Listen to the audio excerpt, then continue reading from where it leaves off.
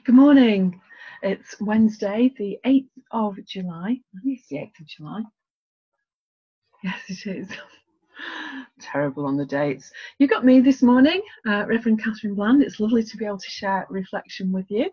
And hopefully, if you'd like to tune in later in the day from about 6 o'clock this evening, we'll share our Jackanory Storytime evening reflection together as well. So, two things for you today. Tune in whenever you can. That'd be great. The theme for our reflections today are the kingdom of God. And we begin with an opening prayer. Lord, thank you for the touch of your hand, waking us from sleep, helping us to start the day. Thank you for our frailty and needs, leading us to rely more on you than on our own independence. Lord, we offer you this day and invite you to share it with us. Touch this day with your hand and guide all our actions, our thoughts, and our feelings. May we recognize each touch of your hand today. Give us the trust and the courage to respond when you invite us into action or into stillness. Amen. I'd like to share with you a few words that are based on a passage of scripture from the New Testament, from Matthew's Gospel, chapter 18. And it's from the beginning of that chapter. The opening 5 verses of Matthew chapter 18, we actually find the disciples are having some kind of a squabble, if you like, and then they have approached Jesus to kind of settle their argument, which is namely which one of them is the most important. It begins with a question: who is most important in God's kingdom? The one who becomes as open and trusting as a child. Unless you change and become like a child, you will not be able to grow into God's kingdom. Whoever recognizes their own frailty and needs will be most important in God's eyes. Those who realize and welcome their dependence welcome God's presence into their lives. Those who avoid their own frailty and emptiness will also miss God in their experience. Story time.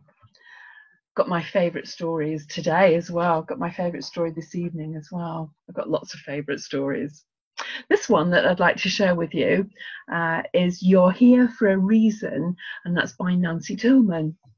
Now bear with me for a second because I'd like to be able to put the pictures on the screen.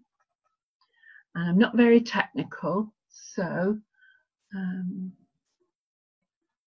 slideshow from the beginning. There we go. Wow. You're Here for a Reason by Nancy Tillman. You're here for a reason, you certainly are. The world would be different without you, by far.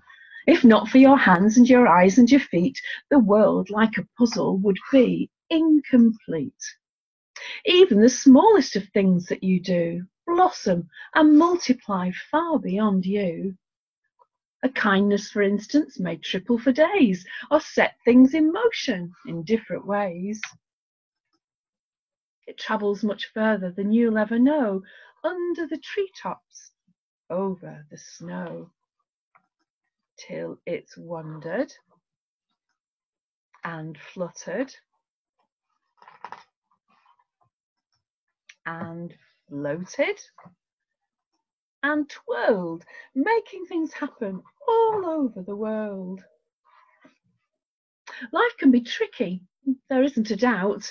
You'll skin your knees trying to find out. But life works together, the good and the bad, the silly and awful, and happy and sad.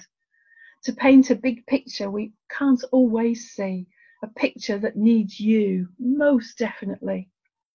Remember that next time a day feels like it goes all wrong. To somebody else, you will always be strong. And that ball that you lose or that kite you let go could make someone's day. You just never know. You're here for a reason. If you think you're not, I would just say that perhaps you forgot. A piece of the world that is precious and dear would surely be missing if you weren't here. If not for your smile and your laugh and your heart, this place we call home would be minus apart. Thank goodness you're here. Thank goodness times two. I just can't imagine a world without you. Oh, that's my favourite story. Do you like that? Let's think again, having heard that story and the reflection about that passage of scripture again and what it means. Be like a child. I often think, oh, childish, I can do childish very easily, but can I be like a child? Think how a child thinks, with that innocence, without any of the baggage that the stuff of life can throw at us, and some of the stuff of life we're very good at making ourselves. Let me share with you these words. The basic characteristic of childhood is dependence, finding strength in others and relying upon it. As Christians, we are called to dependence, to a kind of vulnerability to others and to God. A vulnerability which is life-giving. Independence is not our natural state. We are made for one another, to search out the meaning of life and love together with other people. The image of the child reminds us that our frailty and dependence are vital signposts on the path to truth and life. I'm going to leave you with some thoughts for the day ahead. A few questions really, but perhaps as the day progresses, they might just jump in there and you might have a think or reflect on them. So first of all, who will I be happy to depend upon today?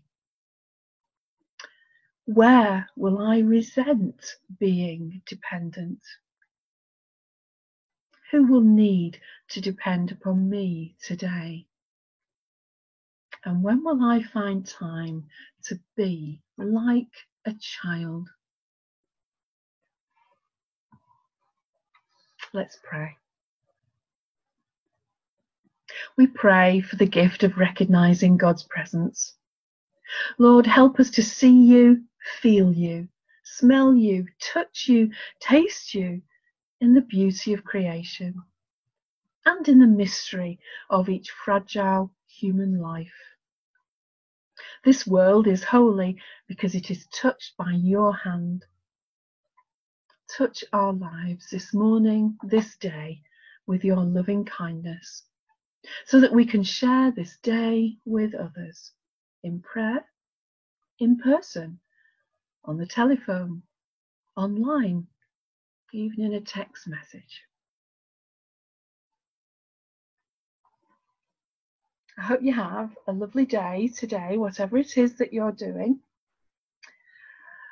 I'm doing some phone calls, and then we're going to the tip. That's really good. We're carrying on packing some boxes for our move in a few weeks' time. Some of the things that I know that I'll be doing today, but often there's lots of things that I do that I don't know that they're going to be there until they emerge. The beauty of living in God's kingdom. So I hope you have a lovely day. Stay safe and remember those words of Jesus. Whoever welcomes anyone in my name welcomes me. I shall see you later. Stay safe. God bless.